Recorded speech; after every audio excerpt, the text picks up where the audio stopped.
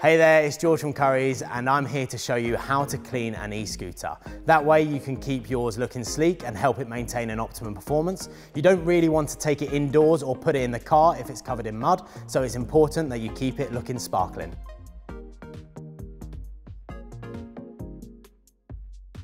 Before you even think about bringing it into the house, you're going to want to wipe away any excess mud. The best option for doing this is using a microfiber cloth. So use one to wipe it dry. That way your scooter stays clean and so do your floors.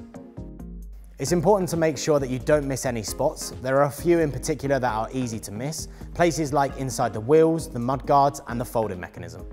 In order to really make sure it's sparkling by the end, try doubling up your cloths. After using the first one to wipe it down and dry it off, use the second clean cloth to wipe away any smears left behind and get it looking its best. Avoid cleaning with a hose, pressure washer or certain chemicals, especially around the battery, as it could affect your scooter's warranty.